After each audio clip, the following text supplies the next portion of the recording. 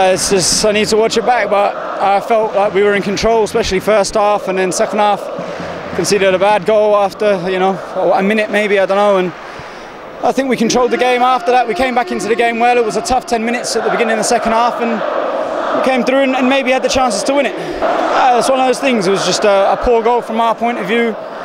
But what do you want me to say? It's these things happen in football like this. It's not something you can really work on tactically. It was just a poor goal from our point of view. So it's a sloppy start, but we got back into the game well.